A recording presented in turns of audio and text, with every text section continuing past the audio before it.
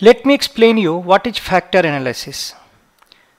In factor analysis, you are trying to find presence of latent variables, which explains the pattern of observed behavior, observed variable.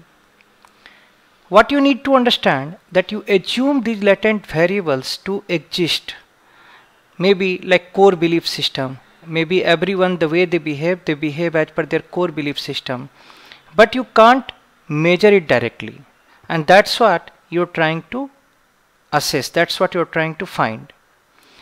When you are not sure that how many latent variables exist and what are their nature, you conduct exploratory factor analysis, because you are trying to explore how many factors are there so that you can use them. However, at times you have rough idea that these many latent factors should be there, and the only thing that you are trying to check that these many latent factors are really there or not. So you are trying to confirm the number of factors.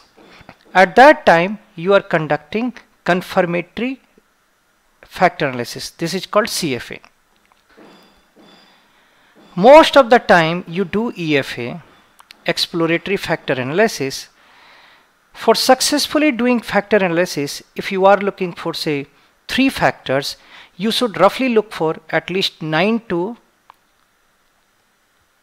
12 variable, 3 to 4 n variable, and at least 5 to 10 n data points.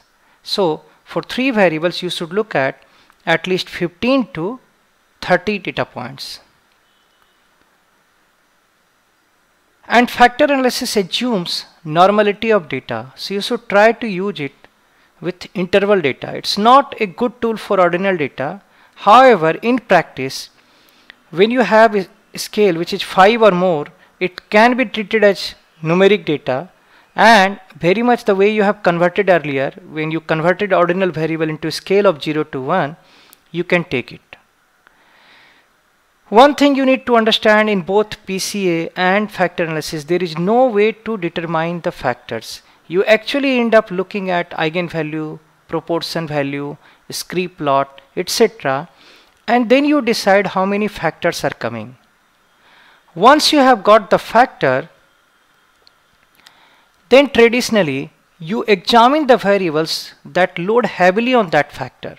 So let's say if there are 2 factors are coming which are coming important, then you look at all the variables which load heavily on those factors, and then you try to decide what construct is common to these variables, and then you try to name the factor, because if you know that okay, these 3 variables are loading heavily on this particular factor, you try to name this factor, that this factor is trying to measure this particular latent stuff. You will understand this better once I show you the same with an example. Keep in mind there is a lot of similarity between PCA and factor analysis. However, their intent is different. One is all about artificial variable, whereas another is all about finding the latent variables. You will understand it better when you see PCA and factor analysis side by side. So in PCA, let's understand similarity and dissimilarity. Both work on the basis of finding factor, eigenvalue, etc. and this is how you do in the factor analysis as well. However, in the principal component, here the principal component doesn't have to make sense always. These are just artificial variable. Whereas in factor analysis, you try to make a guess that okay, what this factor is trying to measure. You try to make a judgment about the latent variable. So here you are looking for the meaning in the latent variable, where you are not looking at. These are just artificial variable. Mostly you will end up deciding number of components, that how many components you should have.